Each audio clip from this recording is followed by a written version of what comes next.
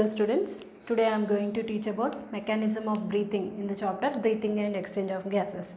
So first of all, what is breathing? So breathing means the exchange of gases takes place in the lungs. That process is called breathing. The exchange of gases means oxygen and carbon dioxide. This exchange process takes place in the lungs. So that is called normally breathing. So what will happen in the breathing? Mainly air enters into the inside, into the lungs. Next, at the same time, it released into the outside. So this process takes place. The movement of air or air can move inside and outside. So this process takes place. So here mainly air can move, always air can move high pressure to low pressure. It can move high pressure to low pressure. So the main air movement can move this pressure. The movement of air can depends on the pressure gradient. It always move high pressure to low pressure. So in the breathing mechanism, the mechanism of breathing, two steps are present. Two steps are present. The inspiration and expiration. Inspiration and expiration, or inspiration is also called inhalation and exhalation. This is also called exhalation. So these two steps takes place in the breathing process. So first of all, we will learn about inspiration process. So what will happen in the inspiration? So mainly during breathing mechanism, two types of muscles play important role. They are the muscles of diaphragm or diaphragm muscles, or you can write muscles of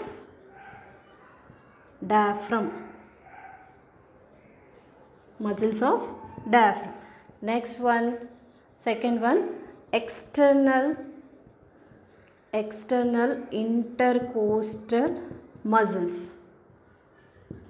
Intercostal muscles. So these two types of the muscles play very important role. So here first of all, the muscles of diaphragm is also called phrenic muscles. Also called phrenic muscle. So these two types of the muscles play important role in the breathing mechanism. So we will discuss about process of inspiration. So what will happen in the inspiration?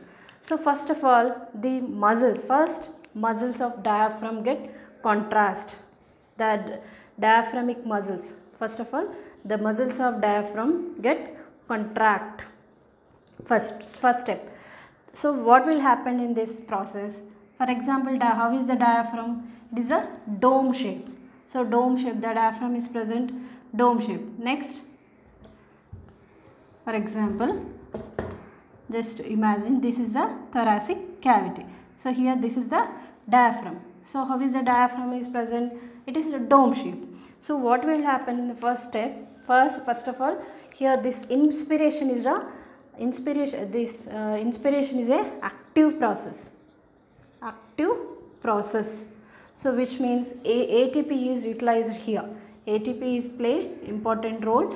So ATP is utilizes. So that's why this process is called active process. So what will happen in the inspiration? First, the muscles of diaphragm or diaphragmic muscles or phrenic muscles get contract. So what will happen here? So here this diaphragm become flat. So what will happen? First step, get contrast. As a result, diaphragm become flat. So what will happen here? This is the thoracic chamber. So here this thoracic chamber, this volume of thoracic chamber is increased. This volume. So here diaphragm get contrast. As a result, it become flat. This space is increased here. So this space is increased. So this is thoracic volume. So in this here thoracic volume increased. Where it is increased? Anterior and posterior axis. So in this way, here the thoracic volume is increased. Thoracic volume. So anterior and posterior way. So anterior and posterior, anterior or posterior axis. So in this axis the thoracic volume is increased.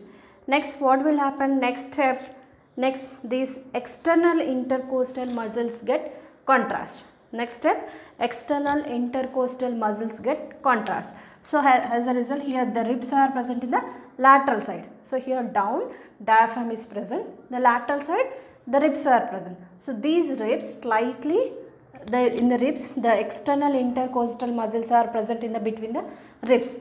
So here these ribs get contrast. So as a result, muscles, these ribs get lift up, slightly it gets lift up. So as a result, so ribs get like this, they lift up. As a result, the size, so in this way the size of this thoracic volume, not this way. So here in dorsoventrally the thoracic volume is increased. So next step is external intercostal muscles get contract. So as a result, what will happen? The ribs slightly lift up. So as a result, this thoracic volume increased. Increased which way? Dorsoventrally. So finally the thoracic volume, here the thoracic volume is increased. Thoracic volume is increased. So as a result, what will happen here in this thoracic cavity? The lungs are present here. So whenever the thoracic volume, the thoracic chamber or thoracic volume is increased, so in the thoracic chamber lungs are present. So in the lungs the pressure is decreased. That is called pulmonary pressure. Pulmonary pressure is decreased. Pulmonary pressure is decreased. Thoracic volume is increased, pulmonary pressure decreased. So what will happen? Air always can move high pressure to low pressure. So in the lungs, what will happen in the lungs? Pulmonary pressure is decreased. So air in the outside pressure is high. So as a result, air can move inside. Air always move high pressure to low pressure. So in the what will happen now in the lungs? The pressure is decreased. So that is called the pressure is decreased. So that is also called negative pulmonary pressure. So now negative pulmonary pressure is established, or pulmonary pressure is decreased. As a result, the air pass into the inside. So this process is called inspiration or inhalation. Once again I will repeat. So what will happen in the inspiration? Mainly two types of the muscles play important role. They are muscles of diaphragm, or also called phrenic muscles. One more, external intercostal muscles. So what will happen here? First of all, muscles of diaphragm get contracts. So normally in resting position, diaphragm is present like dome shape. Okay, it is arranged like dome shape. When the muscles get contrast, it become flat. So what will happen? The thoracic volume size is increased. In which way? Anterior or posteriorly. Anterior to posterior, in this way. Next, after that, the external intercostal muscles get contract. So as a result, the ribs can move and lift up. So as a result, the thoracic volume, thoracic chamber can increase. In this way, which way? Dorsal and ventral side. So dorsal and ventral side. So as a result, these two together collectively thoracic volume is increased.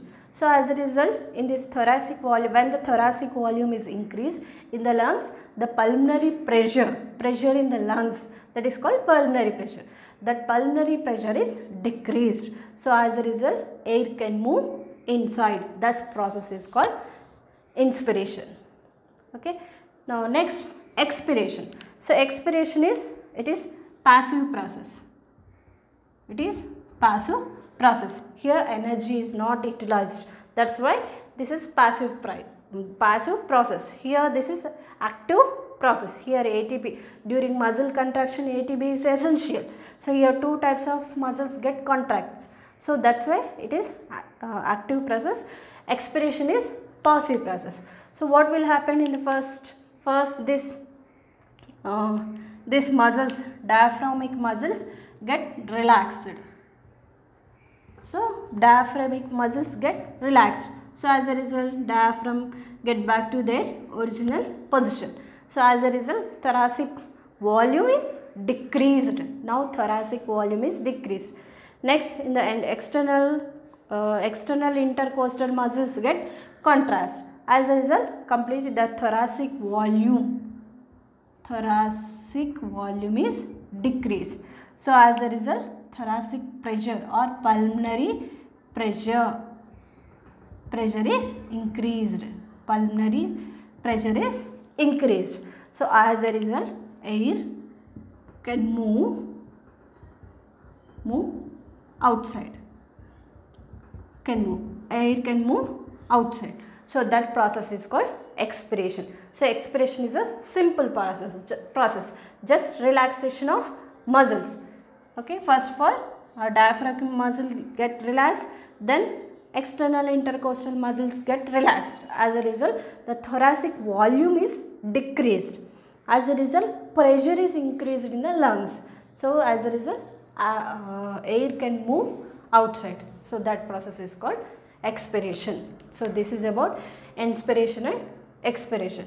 So normally in human being, a normal healthy human being can respire or can shows the breathing movements 12 to 16 times per minute.